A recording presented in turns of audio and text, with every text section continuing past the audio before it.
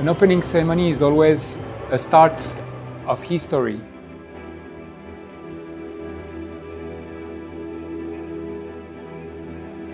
We try to convey the sense of sharing, participating, enjoying, celebrating.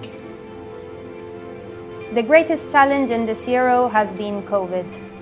We managed to approach this in a very positive way, and this has led us to have a very successful event. You know, so much suffering, so many difficulties, how to deal with the limitations of the stadium and all the operations of the Spider Camp, for instance. Whatever happens seems like magic.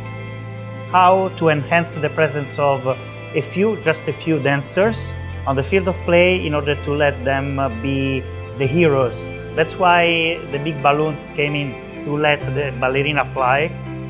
This one will be very rich in terms of colors, in terms of messages, very magical somehow. Everything is really detailed, but here is my treasure, here is my masterpiece.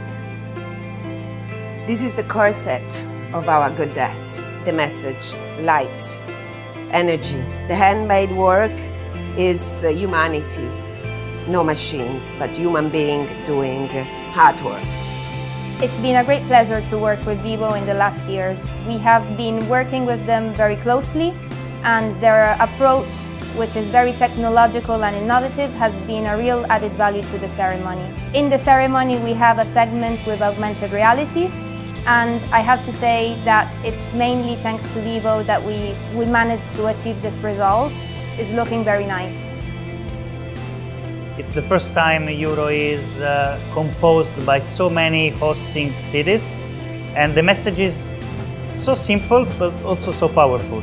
Together we can make Euro fly. We all need to come out from the darkness and go into the light. This is my main, let's say, attitude and my main aim, to produce happiness and joy we all need. Here in Rome, that gathers so many people around the world to celebrate the pleasure to come back to a stadium, to celebrate the start of this very exciting tournament. It's the start of a new chapter. Welcome back.